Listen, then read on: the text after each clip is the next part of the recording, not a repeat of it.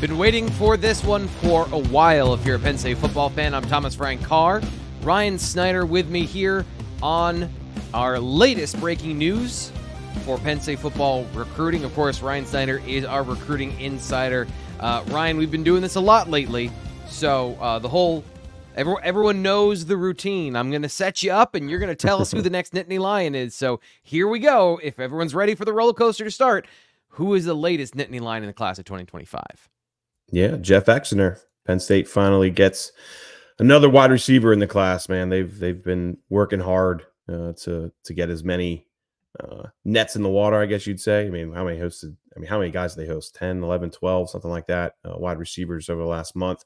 But this was one that we've thought for a long time that Penn State should land, and they end up doing that. So it's about just under 6'2", 215. So really good size as far as Jeff Exinor goes. And man, a couple things that stand out about Jeff. Like I go back to that Under Armour camp in May, and I see him up close, and I'm like, man, Jeff is getting big. Like he looks like a linebacker out there, and did fine during positional drills, all that good stuff. Was good during one-on-ones and all that, but we didn't get the testing numbers on Jeff until after the camp. And boy, it was pretty impressive for a guy his size. The 4.6 40, I think, is really actually pretty damn good for a player at just under 6'2", 215, like I said. But really, I think that the big thing with Jeff that stood out was his explosion numbers, being able to go over 10 feet in the broad, nearly a 34-inch vertical. Again, for a player that has the build of a linebacker. Those are some great numbers, yeah. Mm-hmm. Yeah, so, and you really saw his explosion, I thought, during one-on-ones and different things. I mean, he was able to really break away from guys. And anyone that was really kind of playing man coverage up close to him, man, he was able to get separation pretty quickly. So that was the big takeaway for me. I knew Jeff. I knew he was explosive. I knew he had some athletic traits that, for his size, a lot of guys don't bring. But really seeing his ability to separate at the line of scrimmage was the big thing that stood out to me. So Penn State gets their second wide receiver in their class. Of course, they're going to keep pushing for many more. But another 4-star prospect in the industry rankings, and On3 has him right now as a high 3-star. And again, we'll come back to those testing numbers and that performance at Under Armour, which, by the way, I mean, that was the first time I think we've gotten any real testing numbers on Jeff. And he's another guy now that kind of fits that category of, I'm really curious to see what our scouting staff does here, because now that we have those testing numbers, I think it stacks up better than the 75th ranked wide receiver in the country. Yeah, and I wanted to put this up. We have our graphic that gives you the rankings of where On3 has him and where the industry ranking, but this is the full context here of 247 and ESPN both have him as a 4-star receiver. So the composite ranking, as you can see, nets out to a 4-star with all that information. And as Ryan said, some shuffling is going to happen no matter what, up or down, with these players in the class of 2025. So the information we present to you now is where they are, but it is a journey, not a destination when we talk about these, until we get to December and all of the final rankings for the class of 2025. Did that Under Armour camp change your opinion of where Jeff stood from a prospect ranking in the 11 or 12 guys they brought in this spring and summer during the official visit season? So I want to clarify one thing real quick before we get to that. You'll see with 24/7 and ESPN, like if you look at his On3 profile, we have him listed as a wide receiver, and you see 10 next to 24/7 and 13 next to ESPN. They have him rated as an athlete. So I just want to clarify that, because if you look at the you look at the positional ratings, On3 has him at 75, and then you see 10 next to 24/7. You're like, that's a massive discrepancy. But again, it's because they have him rated as an athlete. So just wanted to clarify that, moving forward. But as far as where he stood, as far as like the 10, 11, 12 guys who visited, no, I always knew he was an absolute priority for Penn State. So I think the Under Armour camp was able to, what's the best way to put it? I came into that camp not knowing how good of an athlete he is. I knew, obviously, we knew he was a great athlete, right? But getting testing numbers for the first time. There's different types of athleticism, right? So that's what we'll get into when we get into his film breakdown, is like there are different types of athleticism. And when you bring the size that he does, but then the conversation becomes the movement skills with that size. Do they jive? Yeah, so and that was the big thing, was just like, oh, okay, he is as advertised, or as Penn State has always kind of thought he was, as far as a really excellent athlete for his size, and a player that can absolutely play at wide receiver. Because man, I remember seeing him as a freshman. I thought he'd be a linebacker, or even defensive end. I talked to people about, and obviously that was what, 2021, so that was a long time ago.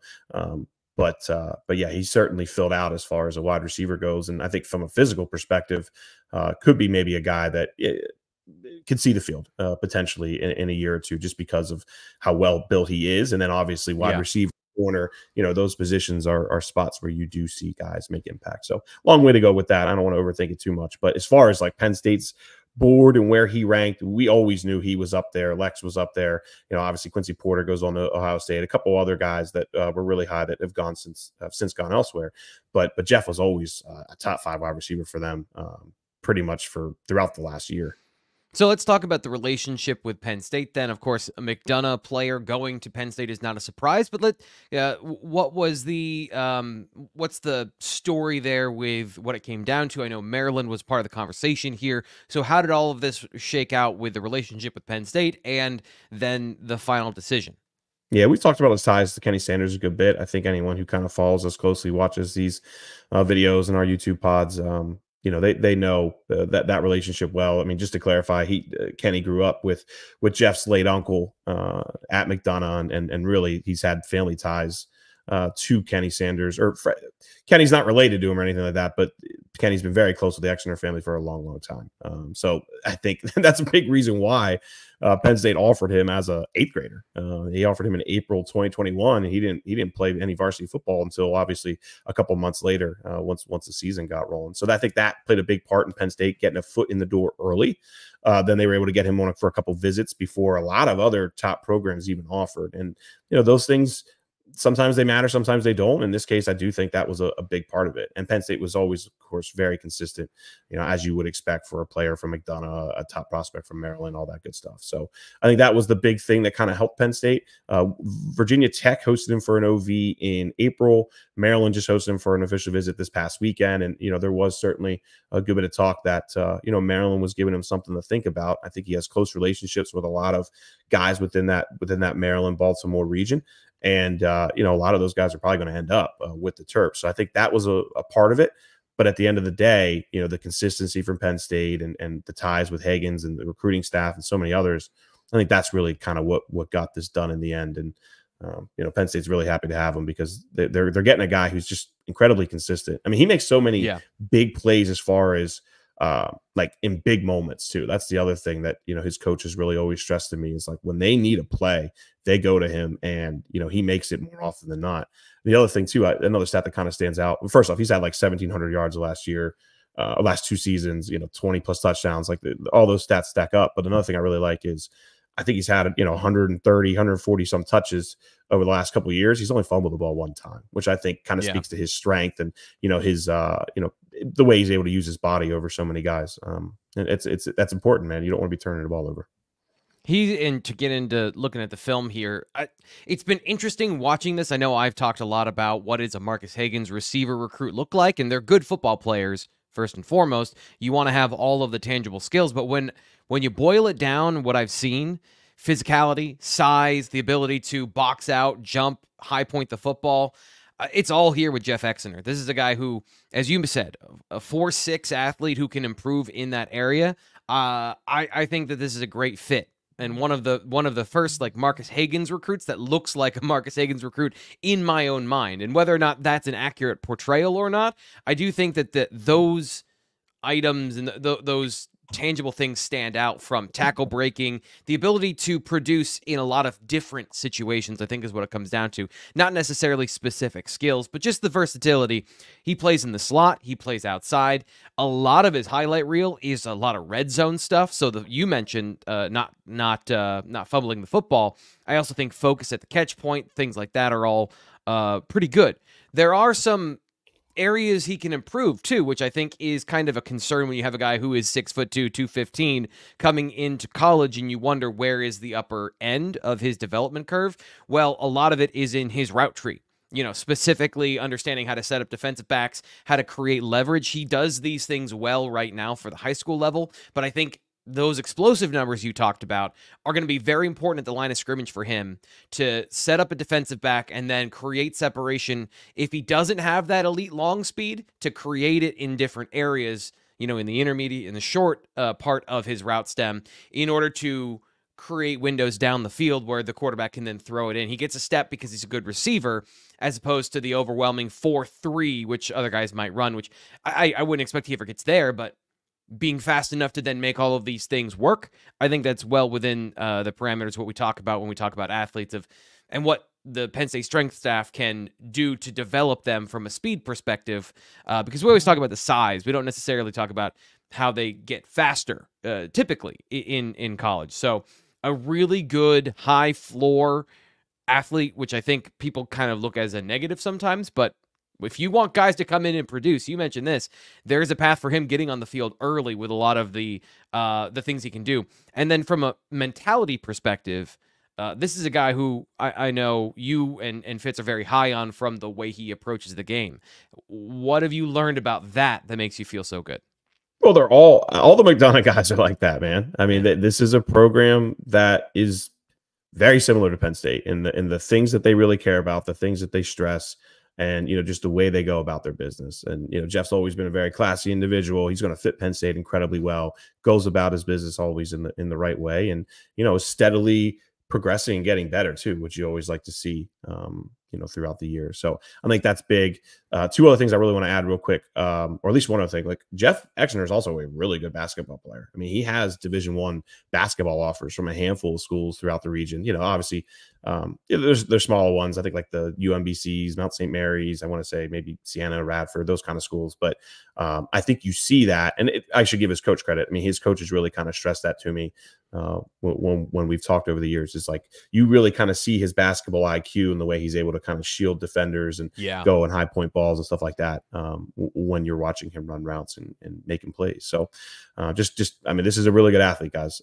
I think if he was 2 inches taller, like he would have had a real opportunity to play Division I basketball at an even higher level. I mean, he already had, like I said, he already has offers, but I think this is a player who brings a lot of different things to the table, and excited to kind of see how he continues to progress. And he's just tall enough to play receiver. And that's, I think, for Penn State, that works out great, where he's not too tall, he's not too short. He's right in that sweet spot we've been talking about. So now let's talk about where we are heading into the last stages of this recruiting process, where some of these other commitments are coming out. What is your long view of where Jeff Exinor sits in the Penn State receiver class, and what should Penn State fans be on the lookout for generally as we get into July? Yeah, we've been kind of breaking it down. When did we do that story? I don't know. I want to say maybe April-ish, maybe March-ish we did a story on just kind of like, what is Penn State trying to get? And, they have their tall guy in Lyric, right? The guy that can kind of stretch the field and, go up and get jump passes. And Jeff can do that to some degree too. Now I think they also want to get that slot receiver. Lex Cyrus, of course, is the one we've really kind of had circled for a long time. And then there's a few other players who can play it in multiple ways, kind of like Jeff. So let's see where things go and progress with that. But still feel like 4 receivers is probably the safer bet, or at least that's kind of what it feels like we're trending towards. Maybe they go 5. Who knows? If Lex gets on board, and they got a couple other guys like a Samari Reed or Matthew Otten or some other guys that want to get on board. They would take up to 5. But right now, I see locking down Lex Cyrus kind of feels like the most important thing right now, because there you got 3 different kinds of receivers, right? 3 different ways you can use all those guys, and then you just kind of stack talent behind them. Subscribe to BlueWhiteIllustrated.com, code PSU1, 2 months for $1 gets you access to the inside information, so you know about the priorities, you know about the testing number, you know about all this stuff when it happens, when it comes to the premium articles, and it comes to the insider information on the message board. I cannot stress enough how much of the recruiting information is there. We talk about some of the stuff here, we talk about it as they commit. If you want all of the information, that's where you find it. And if you're looking to get more into Penn State football as we get into the 2024 season, subscribe. We've been doing film breakdowns. I've been doing watch-alongs on different aspects of Penn State over the last couple of months. Ryan's been giving you all the great recruiting information, and we're at camps, all that great stuff. So subscribe to BlueWhiteIllustrated.com. Ryan, thank you so much for your time. And if you're here on the YouTube channel, subscribe here and hit the notification button so that you know when the next breaking news happens, because this receiver dam that we talked about yesterday, or earlier this week, I should say, on the Blue White Illustrated live show, it's open. We're going to hear more about it. So join us here on the YouTube side, and we'll get you all that information when it happens. For Ryan Snyder, I'm Thomas Frank Carr. We'll be back.